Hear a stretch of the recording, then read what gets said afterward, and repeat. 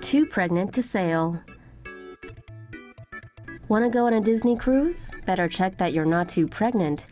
YouTuber Emily Jackson says she had traveled with her family of 10 from St. Louis to Miami to join the cruise earlier this week. The family of 10 reportedly being parents, a husband, 2 kids, and other relatives. But after they got there, Jackson says Disney staff deemed her 25-week pregnancy to be too far along to be cruise-worthy. Naturally, Jackson was mad. Disney policy is that nobody over 24 weeks pregnant can join the cruise. The vlogger recorded some of her exchange with the very Disney-like Disney staff and posted it to YouTube. But mess with the mouse and the mouse will send you packin', along with a heat-packing cop garbed in tactical gear. Jackson said she and her kids had to wait for 2 hours under the Miami sun while their luggage was unloaded.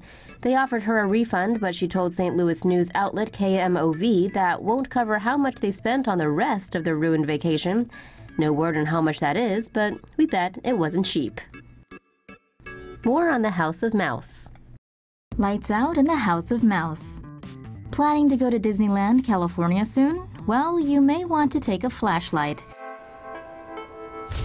On Wednesday, December 27th, one of its busiest days of the year, the park was hit by a massive power outage. Some reportedly got stuck on the park's monorail for a while, because when you're at Disneyland, that's where you really want to be. Reportedly, others were stuck on the It's a Small World ride for at least 30 minutes. No big deal, right? Wrong. That ride is surrounded by animatronic puppets. With power, that's fine. With no power, that's Chucky. The power did eventually come back on, and people were able to continue about their day waiting in long queues for rides and attempts for refunds.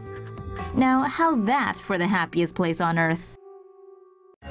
Disneyland shuts down 2 cooling towers after Legionnaire's outbreak.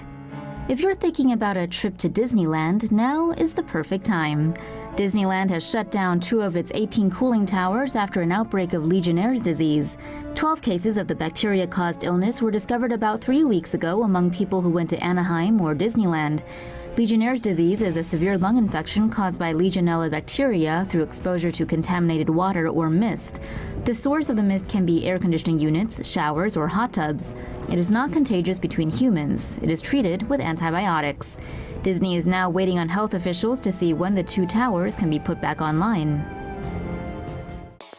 This room can charge your phone the moment you walk in. Disney research has successfully turned a room into a wireless charging station.